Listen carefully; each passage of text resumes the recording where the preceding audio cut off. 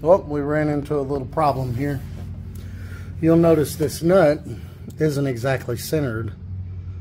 You'll notice that it's offset to the side, and unfortunately, with our pushrod link, the one that's closer to that stud is hitting. I got through about 4 of these before I noticed it was hitting. Some of them it wasn't hitting on, I guess. Some of them studs are a little bit further in than others, but there's only 2 options. Grind down the bottom of the rocker arm a little bit, which really wouldn't be that much of a big deal because it's barely hitting. I mean, barely hitting. I did grind some off of that one right there and made it clear by 10,000. Or we could just get a longer push rod, which could throw off our valve train geometry, and I'll go into that a little bit later. Or we could use a rocker arm that isn't as bulky under the trunnion like these are, like a Comp Pro Mag, I'm pretty sure would clear. Or I could take the heads off and have where the nut goes onto the head, I could have that area ground down, and that would help it clear. So this is with the 7.2 length push rod that we were originally using, and here's just a video of where it's hitting. And this is the clearance it has if I was to use a 7.3 push rod. And this is what it looked like with the 7.2 and the 7.3 push rod on the valve stem when and this is just using the stock spring. From what I gather, you're supposed to paint these, set the preload, turn the motor over, and you're supposed to use a weaker spring, but these were with the springs that are actually on the car. You'll notice the 7.2, it's a little bit short and it's a thicker sweep, and the 7.3, it shows a little bit long, but it's a thinner sweep. Now, when I went online looking up how to set the valve train geometry, there was a lot of different sites and videos, and a lot of them said the most important thing was for the roller to be middle of the valve stem and have the smallest sweep centered and the smallest sweep. You know, you put the rocker arm on, you set like you're supposed to, set the preload with the lifter down, and then turn the motor over, and you paint the back of the valve stem, and it makes this mark as the rocker goes up and down. And I showed you the 7.2 and the 7.3 sweep, but now some websites say to draw a line through the middle of the trunnion there to the middle of the ball that goes up and down on the valve stem there, and at mid lift that line should be 90 degrees with the valve stem. Now, if we do that though, the roller's on the very back of the valve stem. So there's a lot of conflicting info. So I don't know if we should do the sweep in the middle or do the 90 degree thing. Also, another thing, if you do that 90 degree thing, there's not much, it lifts the rocker up so high because you need on this particular setup, you'd have to have a push rod so long there wouldn't be enough threads left that I'd be comfortable with the poly lock on there. And you could combat that with a shorter valve stem, but then you get into you messing with your spring heights and your clearances between your lock and retainer and your valve seal, blah blah blah.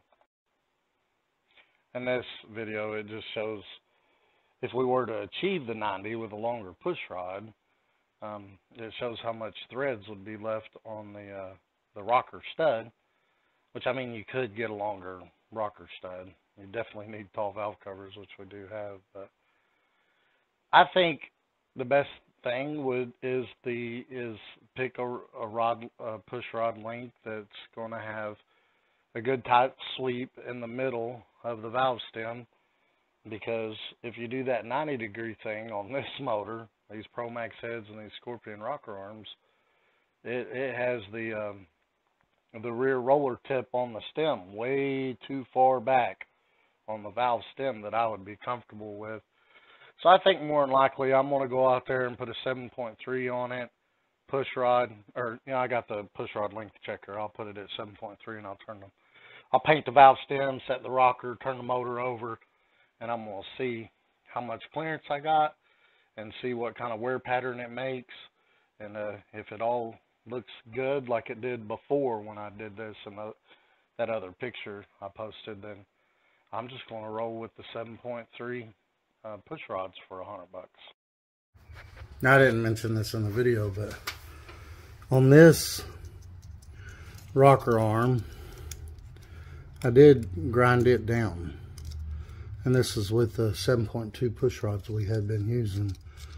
And there is a 10 thousandths of clearance. Let me take that off and show you how much I grinded it down. So that's all it took to get it to clear, but you can see right here, it was still hitting right there too. So it wasn't completely clearing. And I just used a flat file to grind that down. It's aluminum, it grinds down easy. So we have both our 7.2 push rods, trick flow 7.2, 80 wall thickness. Now what I'm gonna do is I got my push rod length checker here. We're gonna set this one at 7.3. And we're gonna put that on the side that would normally hit. It's not both rockers on that cylinder it hit, it's just one. The one where the nuts offset to on that side. But yeah, I'm gonna put this on 7.3. I'm gonna put it on the rocker on number 1 that would be hitting. And then I'm gonna put the 7.2 back on the one that wouldn't be hitting. And then I'm gonna mark the valve stem. Set the rockers, turn the motor over a few times where the valves go up and down and see what kind of marks we got. Alright, I got my lifters all the way down. Got my adjustable one on this side. 7.2s on that side. I used a Sharpie and painted in the valve stems. Now I'm going to put this rocker on and see how much it, because this is the one that would hit the nut, because this is the one that would hit the nut. And that's the one that would hit the nut. And then that's the one that would hit the nut. See, and that's why I don't want to grind all those down, because if I ground all those down and someone took these rockers off and didn't put them back on the way they came off, like if they put, like this one would need to ground down. If they took this one off, they took these two off and they swapped them, this one wouldn't be ground down on this side like this one would, and there'd be a problem there. So I think it'd be worth the extra $100. So that problem would never happen. But let's go ahead and put this one on and see how well it clears with a 7.3 push rod.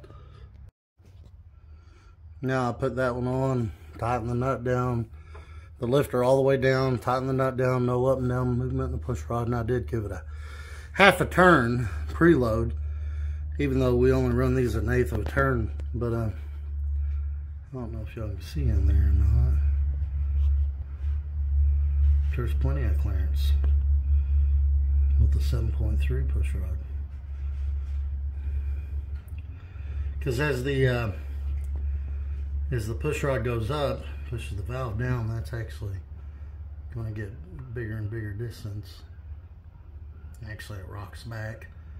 It does rock back, so yeah. So that's why that other one I ground down was hitting in the back. It was hitting when the valve was pushed down, but that's plenty of clearance there. But let's see what kind of mark we get. Oh, they're shaking off. All right, they're both set as they should be. Let's turn it over, make those go up and down a few times, see what kind of marks we got. All right, I'll let the rocker arms go up and down twice on each of them. You'll see that's what we got on the 7.3.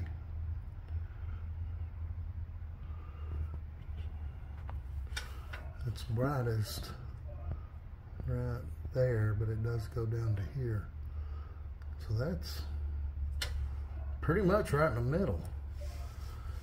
And this is what we got on the 7.2. Look how wide it is. It goes from here up to there. So that one's, the 7.2 is too short.